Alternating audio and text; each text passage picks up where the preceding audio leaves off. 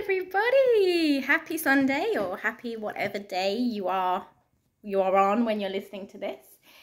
So I feel like I've just landed after a pretty crazy few months doing absolutely wonderful things and meeting some really special people. But now it's time, I can feel it's really time to put my energy, my focus and my commitment back on my local tribe. I'm sorry if I have been a little bit preoccupied with training beautiful people how to be teachers lately. But anyway, I'm gonna can you remember when I first moved to Spain about 10 years ago and I emulated this really crazy special offer that they used to do in all the studios in London? It was unlimited yoga for €35, and they did that in the Primrose Hill studio that I went to, and it got me completely hooked. So I'm going to do that, but I'm not just going to do it for the introductory offer, I'm going to do it for everyone. So why don't you come and practice with me and another teacher called Grace. She's coming over from the States in November, classes every day and unlimited yoga for €35. If you're new, if you're old, if you're anything in between, you are so welcome. So come and join us. What else have I got to tell you? Okay, so as you know, my teacher Simon came this week on his way through to do a teacher training in San Sebastian. And we made him the turmeric curry, the plant-based turmeric curry that we make on retreats and teacher trainings, and he loved it. So I'm going to share the recipe below, and I need to start sharing more recipes because you guys love the food here, and you know, it's definitely no secret. So I'm going to start sharing more recipes.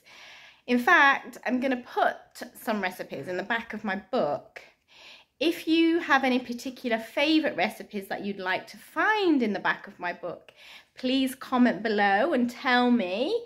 I will definitely do it if you comment below.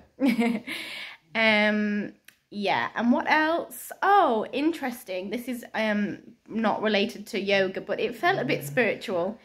If you can hear, that's Otto doing weird noises in the background, by the way.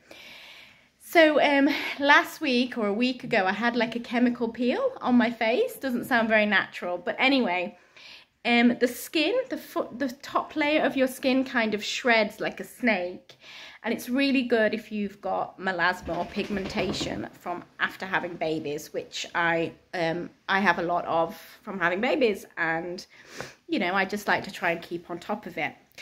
But people always ask about the process and, you know, is it good? And I honestly can say, weirdly, I find it quite spiritual. Like, it's like the shedding of something old and then revealing something new and fresh. It also means that you probably don't have to wear makeup for a long time after you've had one because your skin's so clear, which I love. I'm not the best at makeup. So that's another pro.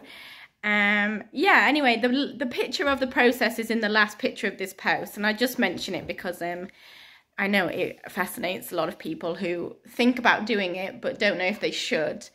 I'm a big fan. And look, pink baby skin. Anyway, what else have I got to tell you? The book, the recipe, the offer. I think that's about it. Oh, we have Bilbao yoga retreats.